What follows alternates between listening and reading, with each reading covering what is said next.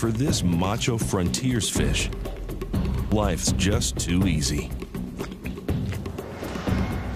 It can breathe air through its skin and water stored in its gills. It can swim and hop and even climb trees.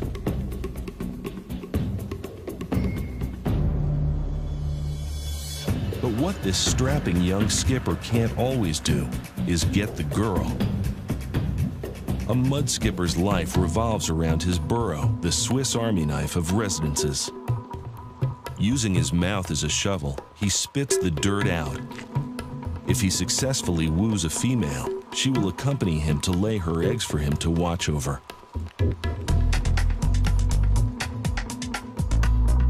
But the burrow is not just his baby mama's crib. It's a spa. He must keep his body continually cool if he needs to seek out some shade down the hatch. It's a castle if a predator lurks nearby. Down the hatch.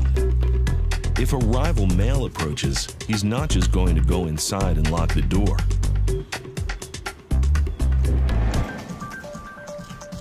He warns off the encroacher by giving him the middle fin.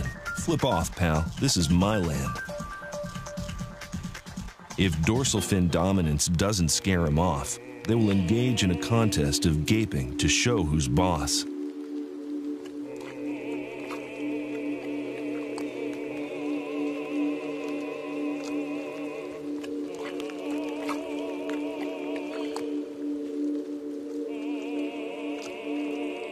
Victory is his.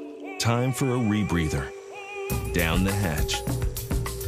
And if he's smart, he'll stay there for a while, lest he end up like his rival.